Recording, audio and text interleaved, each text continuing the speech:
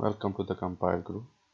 Today we'd like to learn about how to create border in Word. So you can see this is open documents in Word file. So this is my current page. I just want to create a border in this page, right? So what you need to do, go to the insert. After that you found design. In design you can see that page border option. You can select box, shadow box, anything what you like. So you can select this style, choosing 3 by 4 point, and if you want to apply for the whole document or for this section or the first page only. So currently I'm applying for this section only.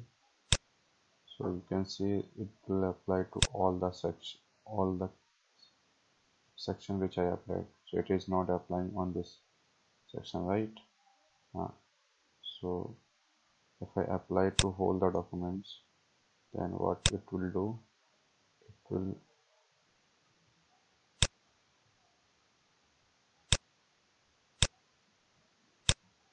will apply to all the pages of the document. So this is where you can add the border, page border in your Word file. When you can remove by Control J.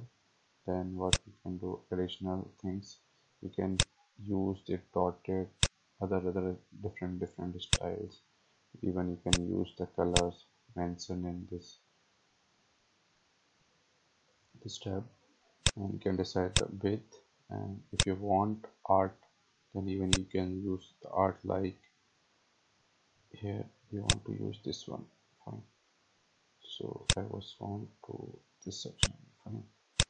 So this is the art. Even you can use this art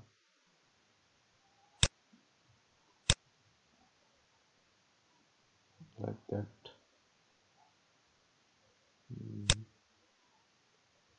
They're very good arts you can use for your papers. So this is some Vincent look looks like. So this is for create page border. Thank you. Hope you like this video. Please like and subscribe our channel. Thank you.